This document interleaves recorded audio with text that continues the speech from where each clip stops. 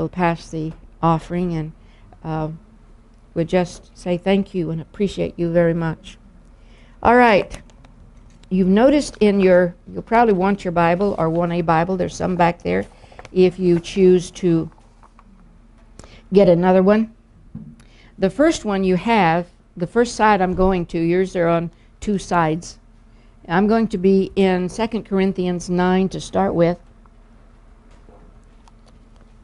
And I'm going to be reading what you have in your hand there, which is the Aramaic New Testament in plain English. It's a little different reading of some very favorite passages, and I think it will be helpful for us. Now, in the time of the Bible's writing, in the Old Testament, the Bible has two main original languages. What's the first one? Hebrew. Old Testament. Hebrew. What's the second language of the Old Testament? Aramaic. What's the primary language of the New Testament? English. Greek. In mine it is, yes. In yours it is.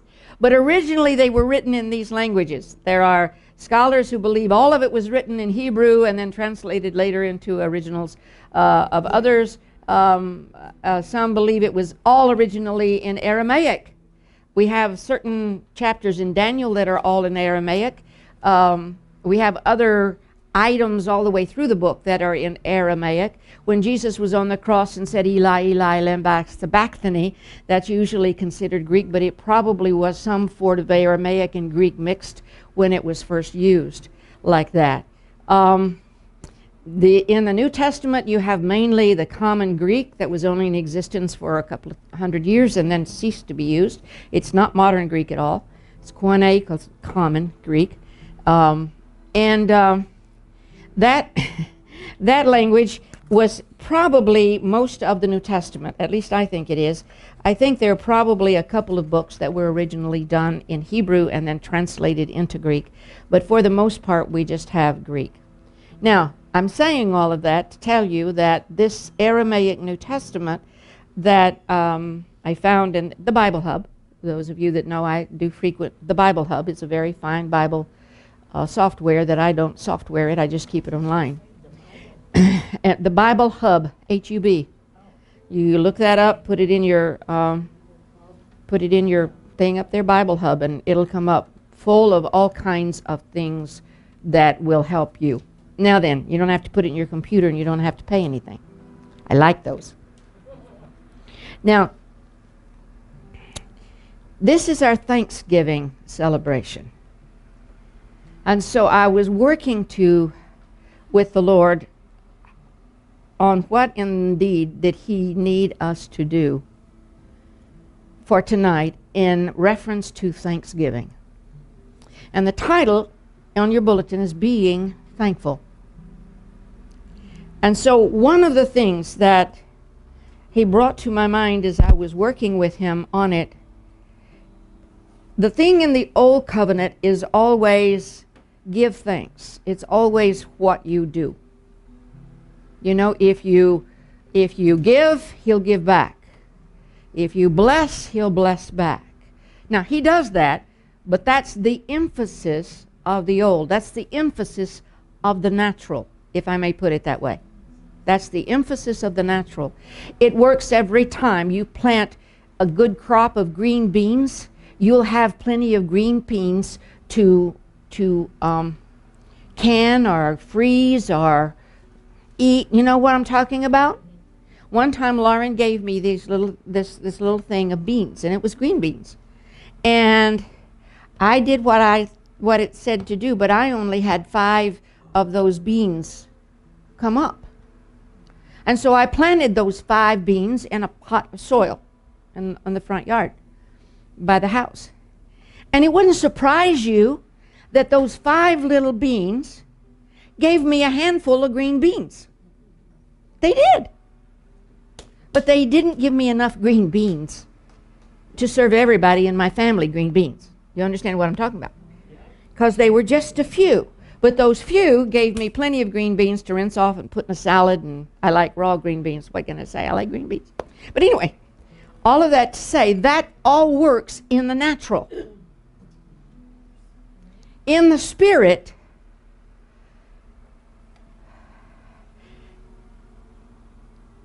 what works in the spirit is what he did, I reap. Whew. What he did, I reap. Hallelujah. So, if there was something that was accomplished by Jesus in the Spirit, I am given those things. Now, there's still plenty for me to do, but it's not about me giving so I may be receiving. When we tithe on that basis, and many preach tithing on that basis, but that's not New Covenant, that's Old Covenant. New Covenant is he owns it all, by the way. Tithing is a very good place to start. I amen it. But it's not the place to stop. Because in the New Covenant, he's working with something way beyond giving and receiving.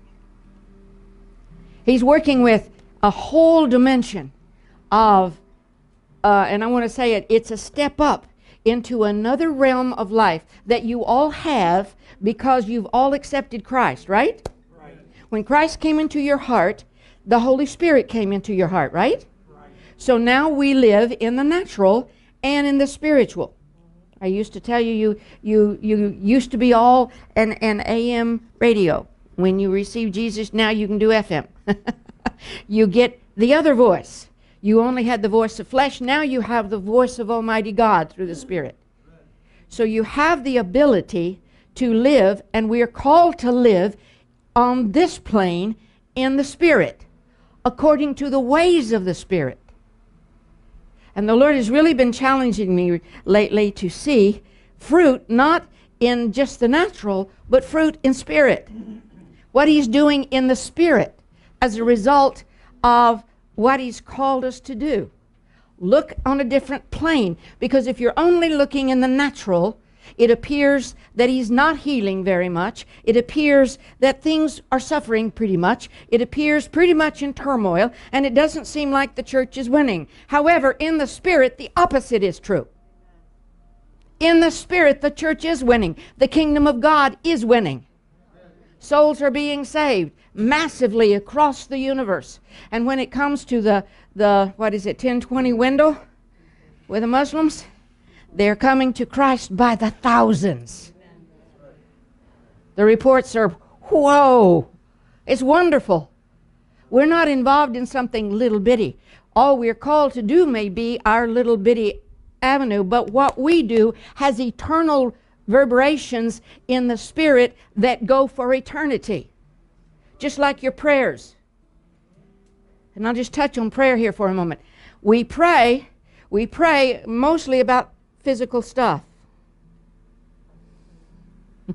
We're going to get a lesson on that later in tonight's lesson, so I'll leave it.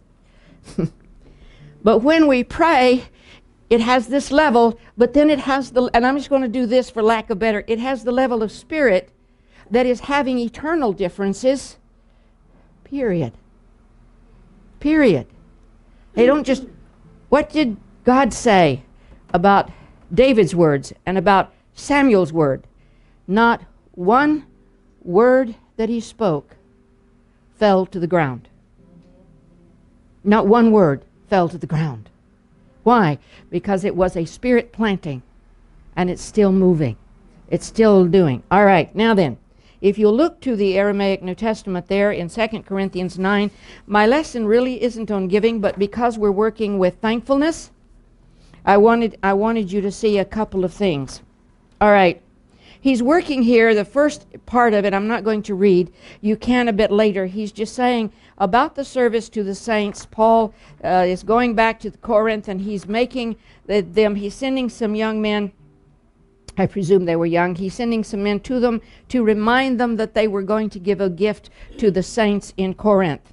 And so as he's done all of that, he said in verse 3, I sent the brethren so that you would know I had really bragged on you, had really boasted in you in acacia, and I didn't want you to be embarrassed, so I'm sending these to remind me. All right, now then, verse 6. But this, whoever sows, how do you say that word? Thank you. Frugally. My southern tongue doesn't like it. Frugally. Those who sow frugally also reaps how? Frugally. We already said that, haven't we? And whoever sows bounty shall reap with what? Bounty. And then verse 7, I wanted you to see. Every man according to what he is in his mind. Every man according to what he is in his mind. And most of our translations read, and according to what is in your heart. And in the Greek, it is cardia. It is the word for heart. But I couldn't check up the Aramaic.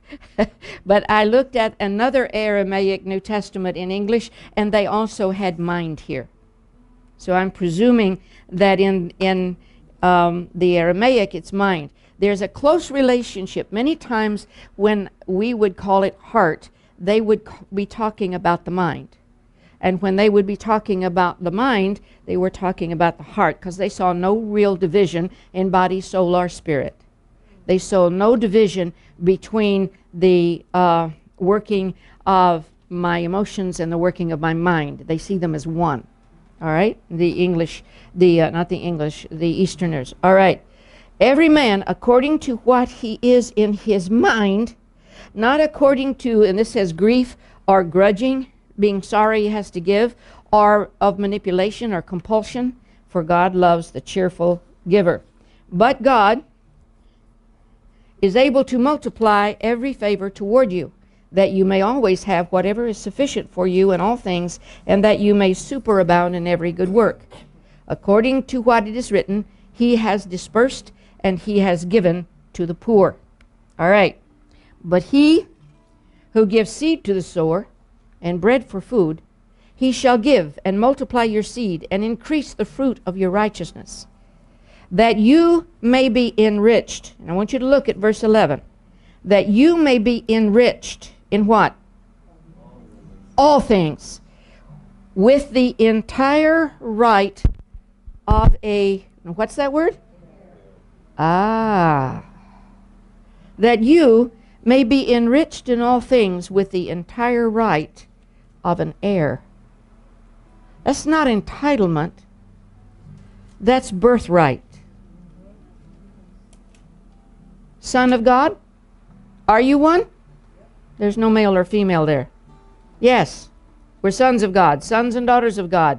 We are sons and daughters of God. We have every right of an heir. Now I'm going somewhere with this, so just hang on to me. That, notice that, the next phrase, that which perfects thanksgiving to God by us. Verse 11. That you may be enriched in all things with the entire right of an heir. That which perfects thanksgiving to God by us. In other words, Paul is writing his thanksgiving to God.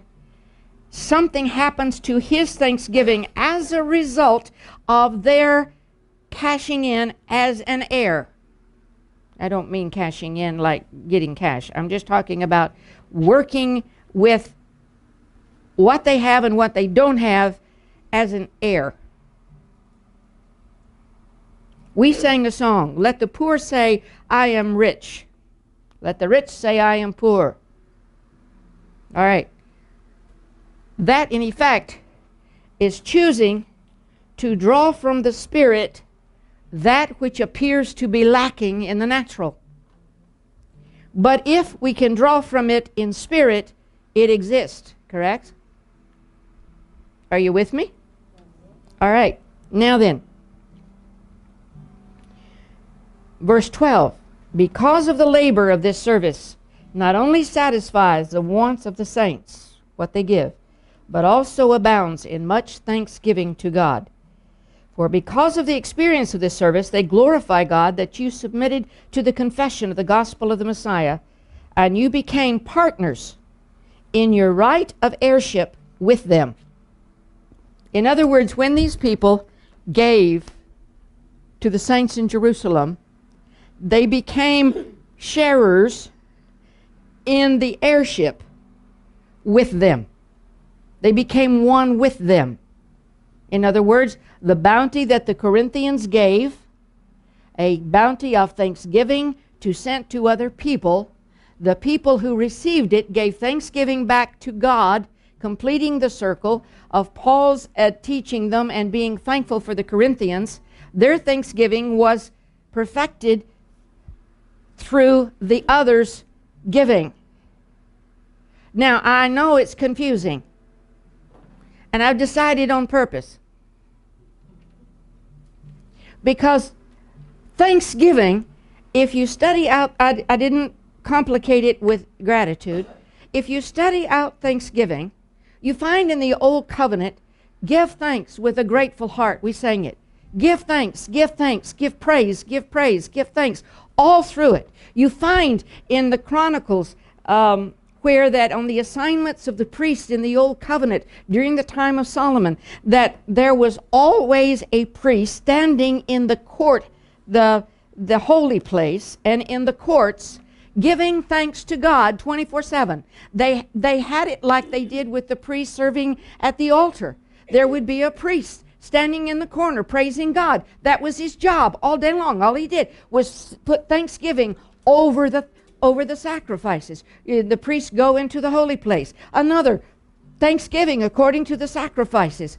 All was covered with thanksgiving. And I look at that and I'm going, okay, there's something about Thanksgiving that we haven't put together.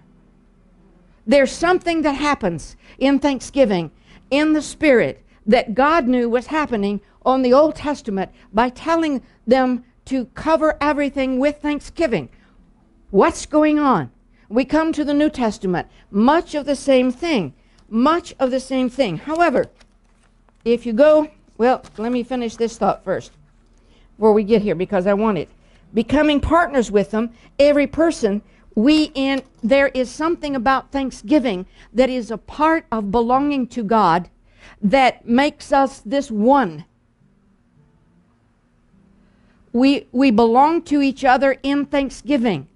And as we learn to give thanks, it looks like it's one person giving thanks, but that giving thanks is a result of some person telling them they needed to give thanks, and it all went in a circle, so that there was no end to the thanksgiving.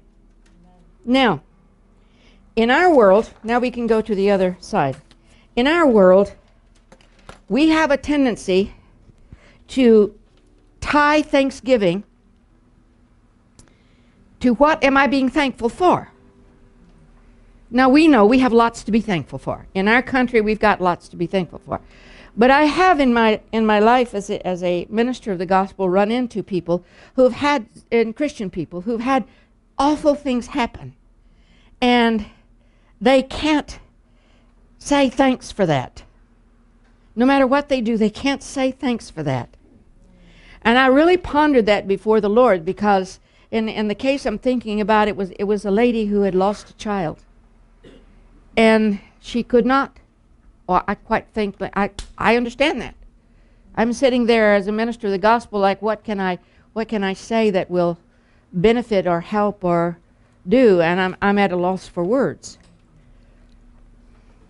And so as I was studying it, I began and working with it like this. I'm going, Lord, throw all that up there.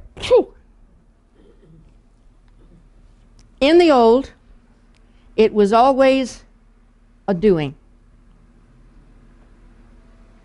In the new, there is a doing, but in this chapter there is something else.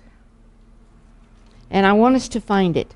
All right? Will you go with me to find it? Because we've been kicked into the Spirit in this thing, and I want to show you a little bit about what's at stake with it. All right, verse 1. Since then you have been raised with Christ. Set your hearts, that word could also be translated minds, on things above, where Christ is seated at the right hand of God.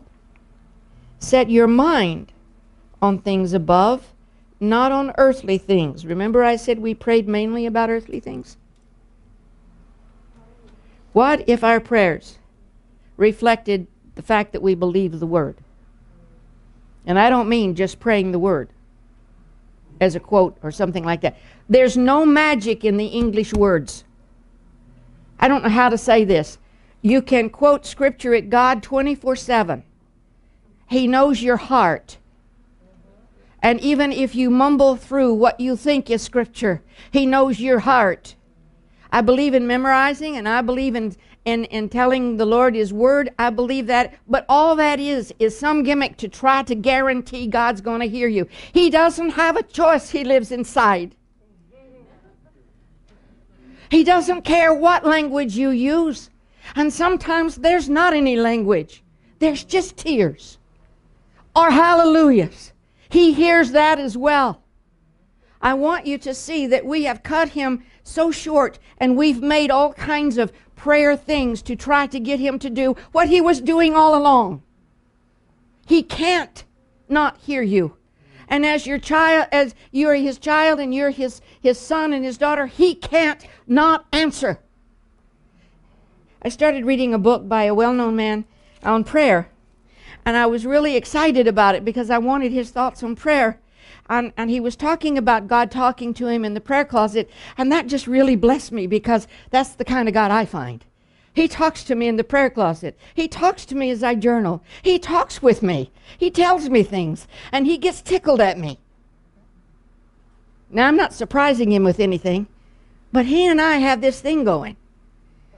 And so the guy was reading, and he said, talking about the joy of hearing His voice, and he says, well, does He answer me? Well, not every time, but once in a while. Ah! Who invites you for a cup of coffee and refuses to talk to you? Just glad to hear you mumble. I have a few friends that would just rather fill the... But I at least need to say, you don't say once in a while. You understand what I'm saying? We have really made Him much less than He is. Oh, beloved. So when we go to talking with Him and engaging with Him, and Paul says, pray without ceasing, right? 24/7, my thoughts in His thoughts in me, and we're going, and He's leading, and He's guiding, and it doesn't make a lot of difference what I choose to do. He's going to be with me. I'm trying to choose so that He's blessed by what we do, because we're doing stuff. All right? You understand? It's not just me. I have the Holy Spirit living inside of me just like you do, not only in church, but when I'm cleaning house or doing what I can't do anymore. I can't really shovel the snow. Getting old sometimes has some drawbacks. But anyway, you understand what I'm saying. Now, he says, put your mind and put your heart, put your emotions and put your heart where Christ is seated at the right hand of God. Why would He say such an audacious thing? Think about it. Now, where are you seated? Right there. You're seated, you're part of His body, right? You going with me? Part of His body. Where is His body seated? Right hand of the Father. His Spirit is in me. Right hand of the Father. That's where I'm seated. That's where you're seated. And He wants us to look at things from that perspective. Think about things on that perspective. What are you seeing when you sit there? Well, most of us don't know how to get there because we're so interested in getting what we see down here fixed. But you see, He's interested in getting it fixed, but only if He can get you to... You understand what I'm saying? Yes. If we are seated with Him in heavenly places and looking out through His eyes, so Jesus, show me what's on the ticket today. What can you show me? Where do you need me to anchor my prayers? What do you need me to be thinking about? What do you need to show me so I can order my day in this natural world appropriately? Oh, beloved, we have yet to unlock the whole thing of prayer. When we begin to unlock it and begin to talk with Him and visit with Him while we're seated where He is, We've been so busy trying to get him to hear us where we are, foolishly thinking that we had to work at that. No, no, no. He's not going to leave us or forsake us. He hears everything we do and everything we think. And he wants deeply the kind of fellowship that, and we call it in the Spirit, that in our mind chooses to be with him there and chooses to see heaven and chooses to begin to order earth in our scope. What did that author, our Metron? Is it Metron? Or what? Sphere of influence. The sphere of influence that we have, and we all have a sphere of influence, beginning to order it. Now, reading the Word and knowing the Word is a step in that direction. But what we've done in the body of Christ is we've searched here to straighten out here. And while that has a validity, how much better if we take this and search his mind, which we have, and bring spirit down to on this, so that the circumstances begin to be ordered by spirit. Now, it's not going to do a lot of good for me to pray, now, Jesus, you straighten this out according to the Spirit. Because he's likely to say, Iris, you have that spirit. You do the job. Oh. You mean I'm supposed to do something here? Yeah. You're Christ in the flesh walking, right? You don't like that too much, I know, but that's really what you are. And so, with the power and authority of heaven itself, he says, think up here. Now, this has a lot to do with Thanksgiving, so hang in there. All right. It says, for you died, verse 3, for you died, and your life is now hidden with Christ in God. When Christ, who is your life, appears, then you also will appear with him in glory. And then he says from verse 5 down a ways, he says, put to death, get rid of all of these things in your life, because they're in the way of the Spirit.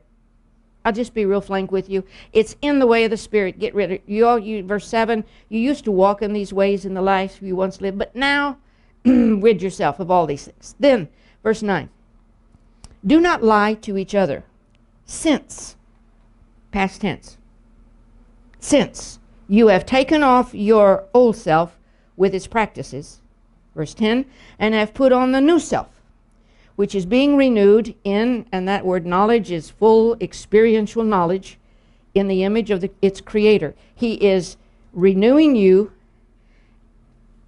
by your experiences with him in his image. Full experiential knowledge is not knowing in the brain. It is knowing the brain that has been confirmed in an experience with him. Yeah. You can't have full knowledge if you don't have any experience with him. You know, I know who President Trump is, but I don't know the man. You understand what I'm saying? I've never met the man. I don't know the man. I haven't known any of the presidents that I can remember, and they started in my memory. I was in grade school when Eisenhower was elected, so I go way back. I've never known any of them, but I knew who they were. I knew about their movements, etc., etc. I know some of the politics involved in most of them, on and on and on and on and on and on, but I never knew the men.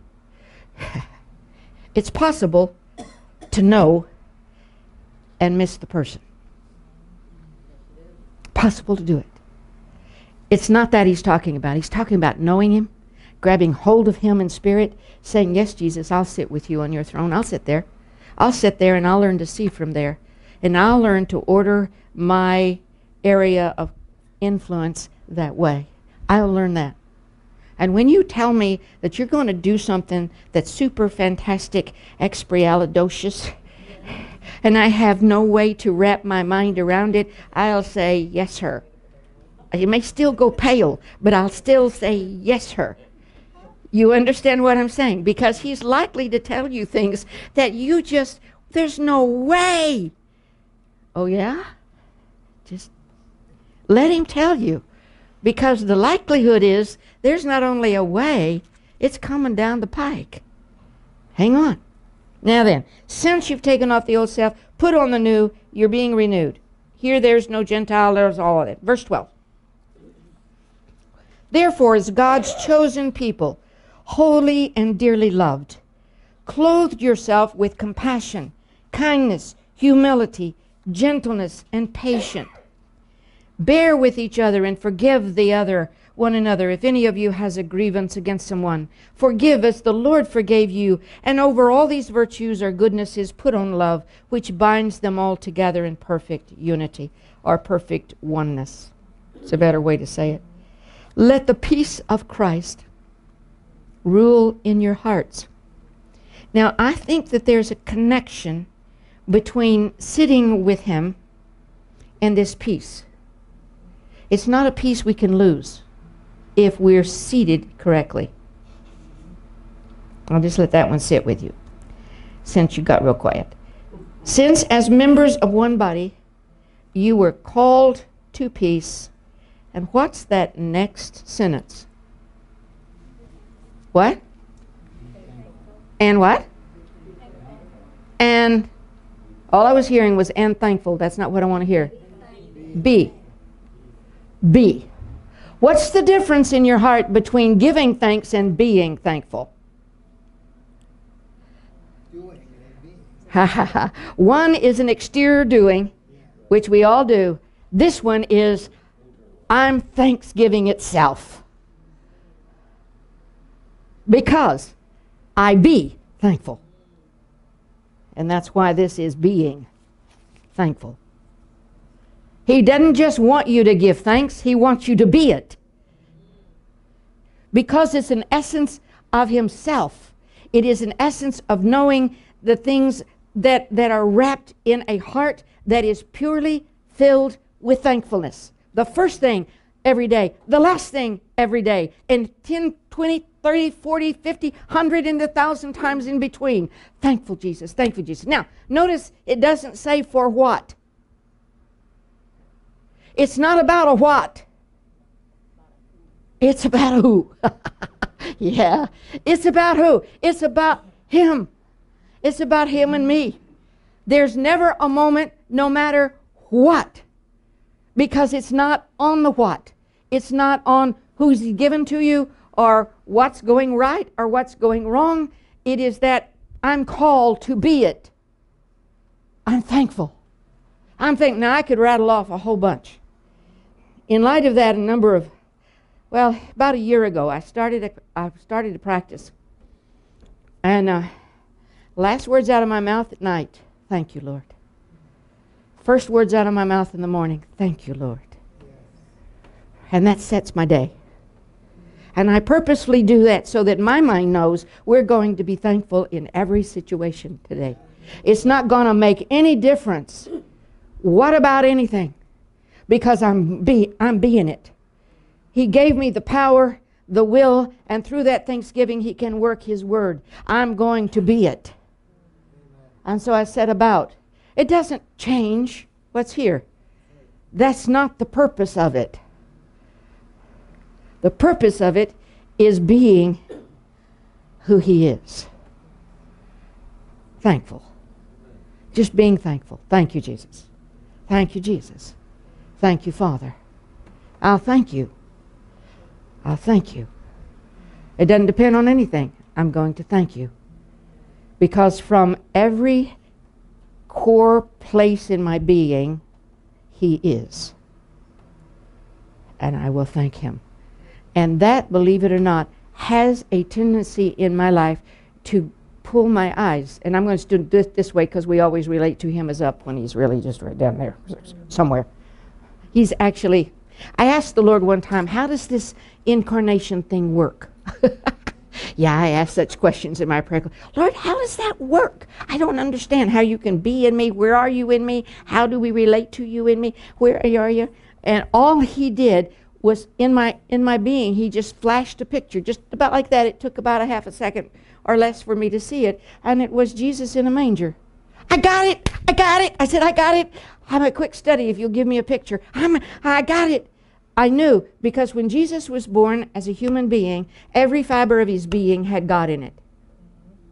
When Jesus comes into our heart and the Holy Spirit comes in, he infuses our being with himself. Every fiber of your being has Jesus. Yes. Okay. So we can be. And what it does is just when we choose, I will be thankful. My heart may be in the tomb, but I want to be thankful. And we lift it does a whole lifting job, so that we remember we're not just of this world. We're of one that co-dwells with it in a spirit plane. And that one is right here too. We just can't see it with natural eyes. You see it only by faith. Remember, we don't walk by sight, but we walk by faith. So anymore, I'm asking the Lord, what do I need to talk with you about, and what do we need to handle to do in spirit what you want in hearts? It's not just in a teaching that goes in the mind. What can we do in spirit that works? Our team, the last 6 months, they have just excited me in terms of the spirit dimensions that are available while we're worshiping with them. It's just available. You don't have to access it, but you can learn to access it. And I just get kind of carried away. When I got up here, I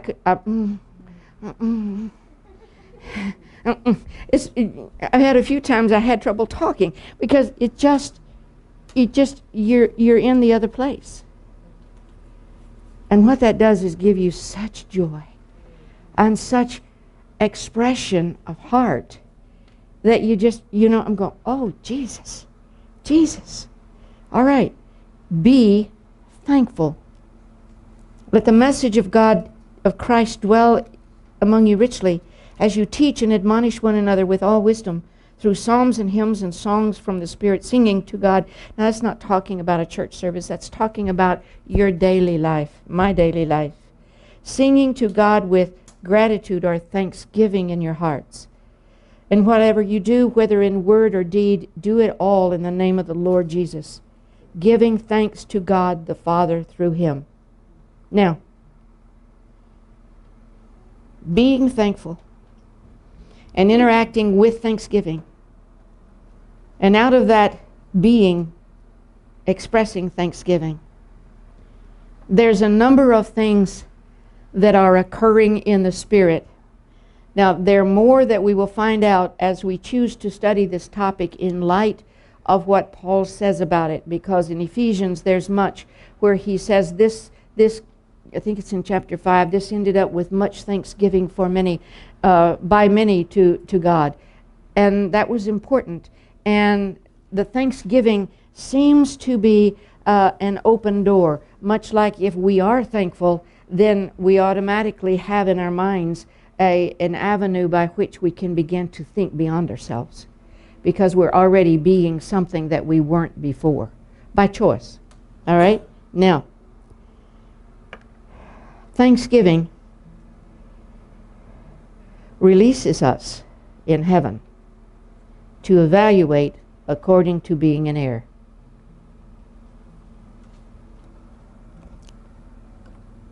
Years ago, we've been in this building now 10 years. We've occupied this space for 10 years at Psalm 19. And it was not long after we moved in that there was a real dip in the stock market. And there was a time where donors giving for everything just dropped. And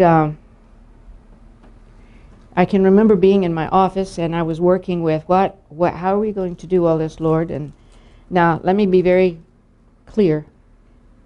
The Lord has always provided for Psalm 19. It is the Lord's business. I don't raise money. We take offerings, and people send money, and some churches help. Some churches support because they believe in what we're doing. But just the whole idea is It's a faith work. All right. And so I was, Lord, what do you want? What do you want us to do? Is there anything here we need to do? And Lauren came in and she said, well, what are you working with, Mom? And I shared. And I shared because there was something that was needed. I don't know whether it was something in the technical end, whether it was something in reference to the computers, or whether it was in reference to our camera that we had then. I don't remember what it was, but there was a big expenditure coming. And I said, I just don't know quite what we're going to be doing. I don't know how. And Lauren looked at me, and I know it was Lauren, but it was also the Lord. And out of her mouth came, don't evaluate anything by what's in the bank. Amen. Evaluate all by what God tells you to do. Amen. Amen. And as you can tell, my love, I've not ever forgotten that. But that was just truth. And I go, yes, forgive me, Lord. I have been looking at the natural, trying to figure out what to do supernaturally. It is a supernatural work. It is a work born of Spirit. It is a work that I must always lean into Spirit to work with what He's going to want to do, not what I might want to do. Amen. I am not able to do what He needs to do. He's able to do it only if I submit to that Lordship. Amen? Amen. Then I'm able to do anything He asks. Now, so being thankful releases us as a person of heaven. And I think maybe after tonight we'll see ourselves seated. I'm just choosing to be the thankful person. I'm going to be thankful for everything. The waitress that doesn't serve you well, double her tip and love up on her and say thank you before you leave. Yes. Be a minister instead of a critic. Be thankful. For people that really irritate that last little nerve, be thankful. And ask the Spirit for an opportunity to bless. And show you how. Because you're a thankful person. And sometimes when they haven't been acting well and you thank them, it makes them even madder. That's okay too. It's not what we're after, but that's okay too. But we become thankful people. And so when we come to a day like Thanksgiving, I'm with Thanksgiving like I am Christmas. I love it all. Now let me explain. I know all about all the backgrounds. I know all about how it came about. And yeah, I know 25th of December is not the date. I know all of that kind of stuff. I am just so glad that we have one day in the United States that everybody is aware we need to be thankful. And I want to be a part of that. And on Christmas, I'm just glad that everyone in this world knows that December 25th is where Christians celebrate their Lord's coming. It matters not when it was. If it mattered, He would have told us. So I enjoy. I turn loose and I enjoy it all. But I don't want it to be a season or a day. I don't want it to do that. I want to be thankful in me so that when it comes to Thanksgiving, that's my day.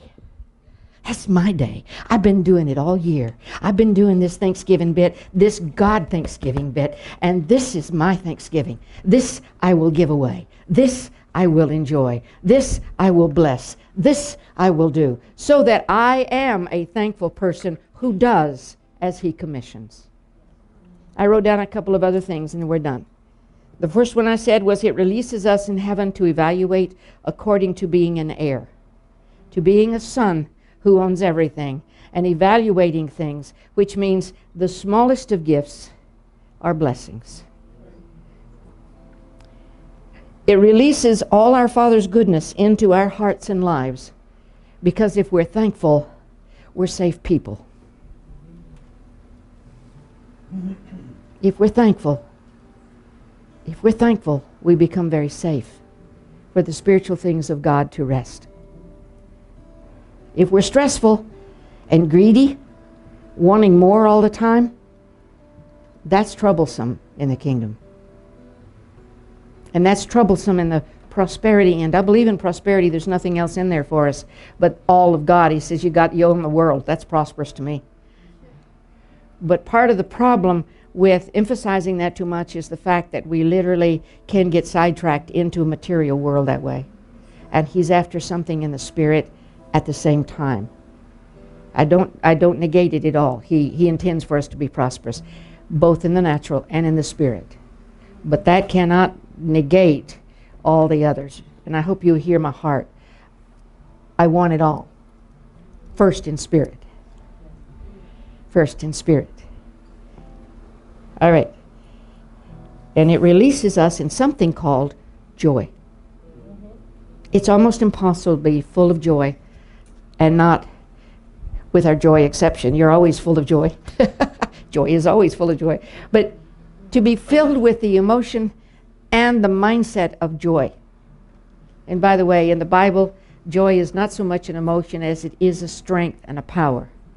Amen. Isaiah 12, therefore with joy will I draw water from the depth of salvation, from the well of salvation, and I will say, bless the Lord. It is our strength to pull on all that we have as heirs. And it accesses, a thankful person can get, and we know that access word from the computer world. We can access heaven's insight because we're thankful. Bitter, materialistic mindset folk have trouble with that. And we've all been there and struggle against that.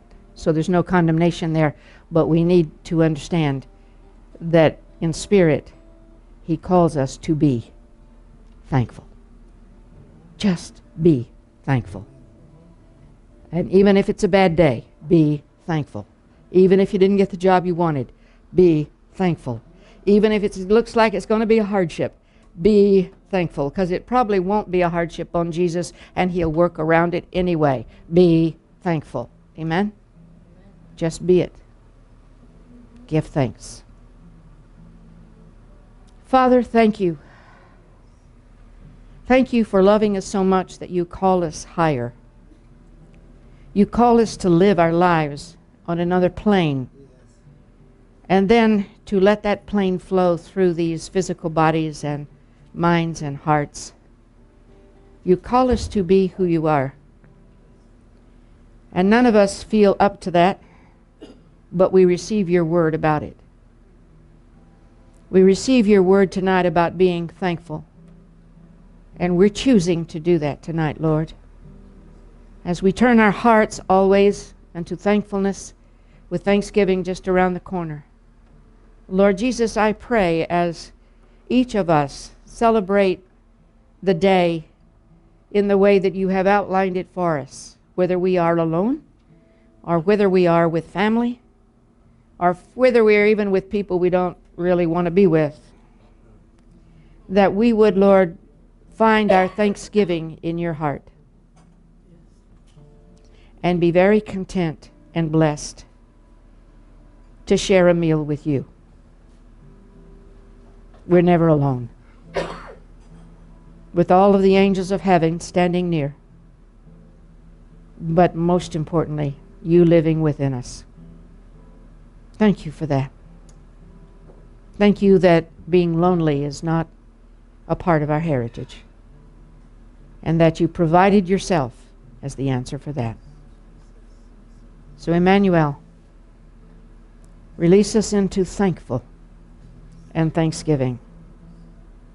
And thank you for tonight. In Jesus we pray. And everyone said, amen, amen and amen.